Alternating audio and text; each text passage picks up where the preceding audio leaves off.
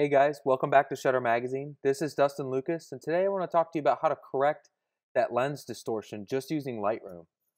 Let's start by opening up an image, specifically one that has a few different elements of distortion going on in it. In the article, I sort of talked about pin cushion, and sort of I wanted to start off with that type of distortion, mostly because that's found in telephoto lenses, and it's where you start to have a pull from the center, and it seems like it's going back away from you, back into the photograph. And with a photo like this is what we have in front of us. We have two kind of elements going on. We have some barreling distortion, which you start to see the center. It starts to sort of bend outward, and these curves start to bend, and it almost looks like the photo is bulging outward instead of pushing inward. And sort of fixing that, just using lens corrections. Let's talk about just fixing that starting off. So what I'm going to do is I'm in the basic panel, and the biggest thing that you're noticing is you just have these checked options here. And in adding these to your lens correction, it sort of does auto adjustments for you. But before we start out with that, to see what the distortion is actually doing to this photograph, what we need to see is a grid. And by accessing that, you can go up to the very top and go to View, Loop Overlay, and click on Grid. Now, once you've selected that for view, you can use Option Command O to remove it and to add it. Another great feature is by holding the Command button, you can take your cursor up to the grid here, and you can drag to the right to make it larger, or drag to the left to make it smaller. I like to make this grid quite large so I can sort of travel with the same sort of line when I'm seeing the distortion. I feel like when the grid's too small, it's really hard to tell where your lines are at. So kind of finding a happy medium. I'm going to stick with right about there. We can always change that.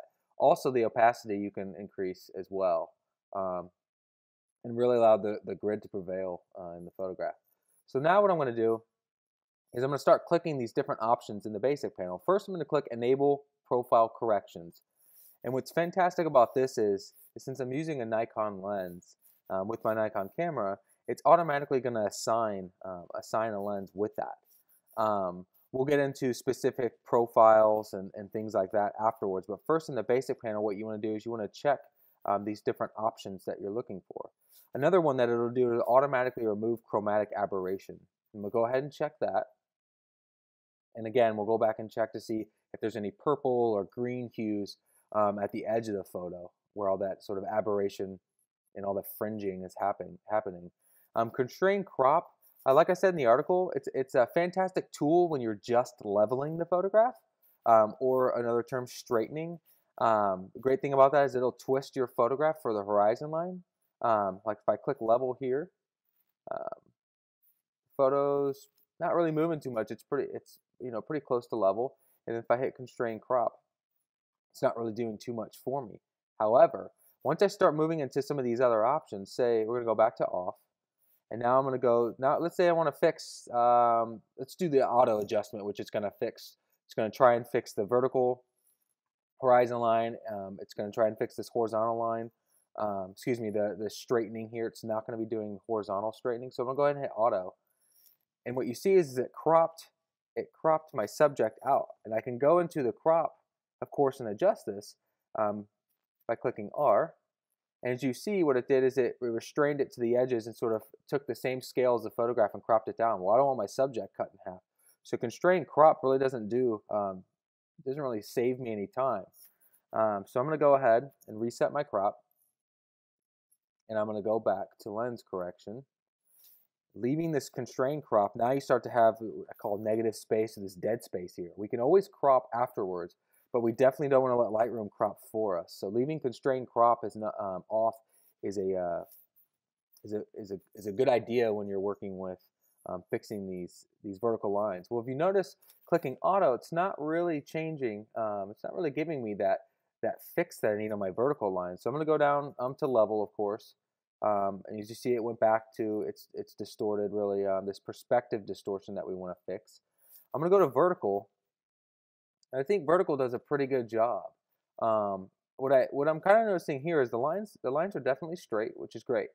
That's the first thing I'm looking at, these vertical lines. However, I'm kind of looking at the distortion of the building. I'm seeing the peak here in this sort of cell here. And what I want to do is I'm going to make this grid a little bit larger so you're seeing that. It's much simpler to see. Um, and the difference is actually even more subtle now. But what you're seeing is in the middle of the cell, this peak of the building here, the corner, as well as this one, it's a little bit lower. So what I'm going to go ahead and do is I'm going to hit full. And as you see, what it does is it twists this other end up a little bit more, maybe a little bit too much. And so what we're going to do now, I think that I'm going to stick with full. Full usually works well for me. And getting in that. And then once you're looking at, say, this grid, and it's getting pretty close, we're looking between um, vertical and full, is we're going to go to, specifically we're going to go to profile. And turning this on and off, you're going to see that barrel distortion just disappear. And it's showing the make of my lens is Nikon. It's showing the model is the 24-120, which in fact is specifically the right lens. Let's go here to metadata. So we have the 24-120. So that's right. And then it's automatically going to save this profile, the Adobe profile for this lens, which is great. So every time I do lens correction and I check this option in the basic panel, it's going to automatically assign that profile. And what I can do is if I if I'm wanting to start doing custom effects, what I like to do is crop the image and get rid of this white space, so that way you can see the image closer up. So what we're going to do is we're going to go to crop. That's hitting my R key, and I'm just going to drag in right to the edge of where the photo starts on both sides. As you see, as I'm cropping, I don't have the original ratio. See how it's cropping in? So what we're going to do is we're going to go ahead and we're going to hold shift while bringing in the crop. So that way it keeps our scale the same. You can always change the scale later, but I like to keep it the way, that 4:3 scale that the camera sort of shot. And I'm going to look for a little bit of symmetry, so I'm going to clip this left side about the same as the right so we can have a little bit of symmetry. And I'm pretty happy with that. So I'm going to go ahead and hit enter. The great thing about Lightroom is I can always go back and fix that crop. You're not going to have a solidified image until you export it out completely. So that's the nice thing about Lightroom. So moving down into the profile, we have this taken care of. So what you can do is you can start to fix some of this distortion if you're finding that the image still has, as it slowly catches up here. So you can start to add or remove some of that barrel distortion. I think the profile did a pretty good job with that. What I'm going to do is I'm going to mess with some of this vignette distortion. And what's kind of funny is, a lot of styles and a lot of photographers add a vignette to their photograph, almost adding that distortion to sort of to zero in or to give you a sort of a clear direction to your subject or towards the middle of the photograph. And that's fine. That's totally a style preference. But what I can do is if I drag the values higher, it's going to remove that vignette. And to the left, it's going to sort of, not so much enhance it, but it's going to allow it to come back into the photo just a little bit more. But it's not a whole lot of changes. So I'm just going to put it up to 110 just so it kind of lightens up my corners here a little bit. I think it's getting a little bit dark on these edges. So I'm just going to brighten it up a bit. And that looks good. Now, what we want to do is we want to remove our grid so we can start looking at that chromatic aberration. So I'm going to hit my Option Command O. And what I want to do is I want to zoom into these corners. You probably want to get in pretty close. This is at 300%. Seeing it start to pixelate. And something too, when you have sharpening turned on, which I do, with sharpening turned on, it's really going to enhance this edge. And it's probably going to be very difficult for me to get rid of this sort of haze. So when I turn this off, what you're going to notice is this goes to sort of greenish cyan look. And I want to use my little color picker to show you the edge of this.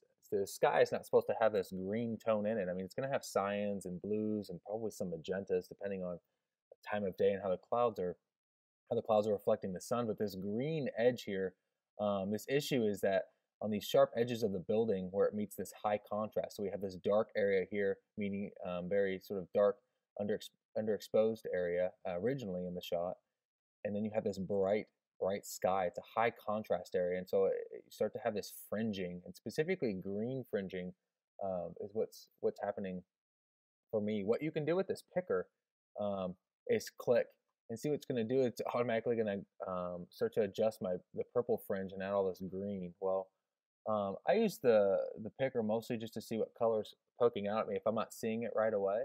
And going around the photo, you're going to find different different amounts of green for sure. There's definitely a more intense green here. There's not so much there.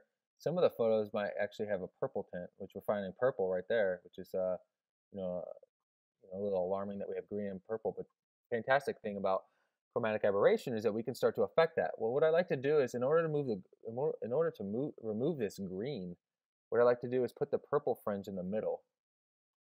And so I keep taking my picker and I put it back over top of that. And so it's staying the same. I haven't done anything. I haven't added any sort of color hue to that area. But what I want to do is I want to add some magenta. And in doing that, still stuck at the green, and that's fine. And I'm going to drag to my blue. It's starting to turn green. Let's drag this back. I'll leave that in the center. What we're doing is we're looking for a way to sort of completely cast out this green hue. It's still pretty present there. Let's turning this on, of course. Now you're seeing that completely removed. Now what we want to do is see how we can get rid of and see how this has sort of gone back to its original color, as well as that. And let's go down and see what that little purple spot I remember. It's blue. It got a little bit better. Let's see the difference. Let's turn it off. It's not changing too much, but there is a little bit of purple in there. And what I can do is, it becomes a balance between these two. So what I'm going to do is I'm going to take the green amount and put it halfway, and I'm going to see what that gives me. So it's some of that green, a little bit of the green's coming back. If I add blue, it starts to bring in too much, and then I automatically just get that glowing flare.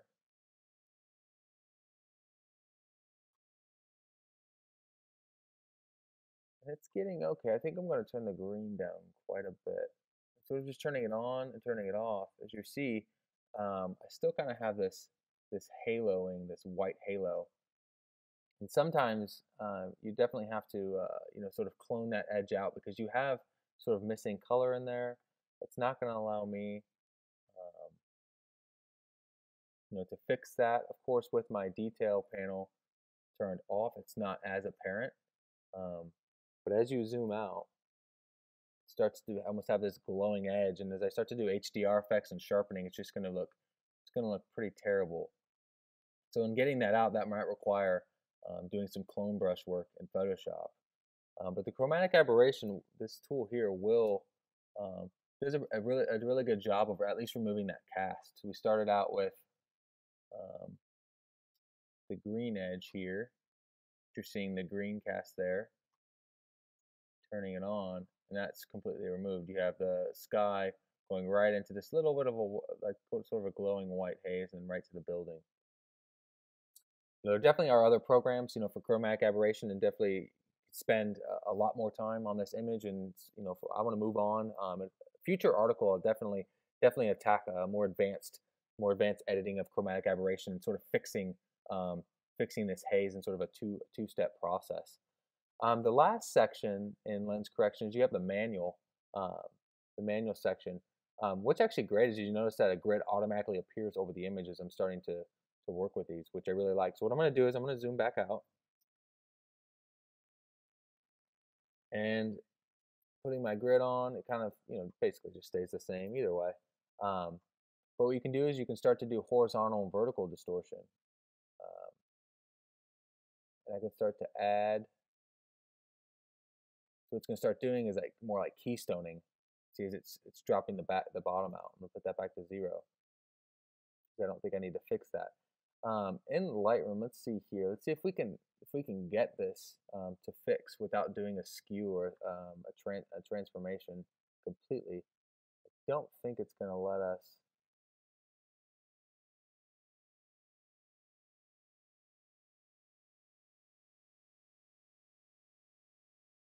Yeah, I don't think it's going to let us skew this quite perfectly the way we want. And if you are a stickler for absolute straight lines, which I am, this would be a point where I would take this photograph, and I'm going to take it into Photoshop real quick, just so I can get that line to fix out. So I'm gonna go ahead and open this up in Photoshop real quick. There's definitely nothing wrong with using Photoshop, for fine tuning and an image you're going to print large, and you want it to, with an image like this, I'd be removing, or definitely remove my speed light, even out my, my sort of flash and my light source here, darken and brighten some of these areas. But with this photo here, what we want to do is we can take this, we're going to transform it, but first, to unlock our layer, I'm going to go to transform, I'm going to right click, and I'm going to go to skew. Before I do that, I want to set up my ruler, and I want to put some lines up. And this is a really great technique in order for you to get all of your sort of everything sort of lined up. Putting a line there. I like to put them basically where you have all of your horizontal lines. I think it's just a great way to line everything up. So you can see it needs to shift up in this corner. Where it's lined up. It's a great tool. You can have some center lines too if you want. I mean, for the vertical fix, I won't really do too much, but you can leave a vertical line, that's fine. So what I'm going to do is I'm going to hold shift, and I'm literally just going to drag in this upper right hand corner. And as you see, my left hand side is staying the same, and just the right hand side is pivoting up. And so what that does is that gives me, just stretches the top here. So now I have, absolute perfect symmetry. The skew is gone. It didn't affect my subject too much. I'm gonna go ahead and hit enter. I'm gonna go ahead and clear my guides out so you can see this. So now, completing our image, that leaves us as the result. So from there, I'm gonna save and then quit Photoshop. And now I have my edited image here, which is quite perfect in the corners here, versus where I was there, just slightly off. No, excuse me, going this way, here versus here, and it's that little bit of difference. But these are the details that you really want to start thinking about when printing large images, when you're showing images for print comp. And these skewed lines, these little bit of little tips and tricks they go a long way. And so if you guys have any questions, or you are interested in learning more about chromatic aberration, please write into Behind the Shutter. I'd be more than happy to answer any questions. And like I said, look out for a future article on that. That's all I have for you guys today. Thanks for tuning in.